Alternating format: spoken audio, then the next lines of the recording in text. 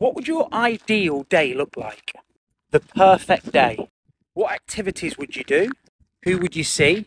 What would you eat? What time would you go to bed? Would there be some activity involved, some outdoor activity, walking the dog maybe? Because I'm convinced people have stopped thinking about things like that.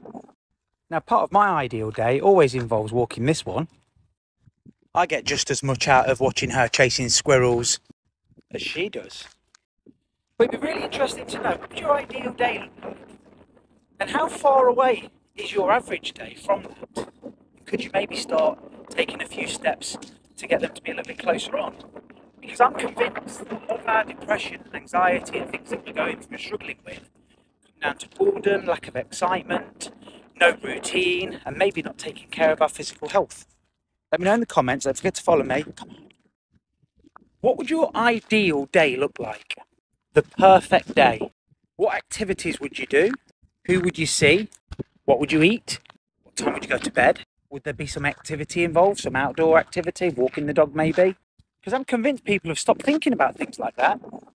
Now, part of my ideal day always involves walking this one.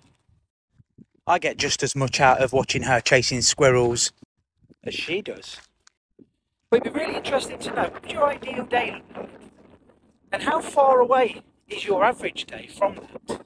Could you maybe start taking a few steps to get them to be a little bit closer on?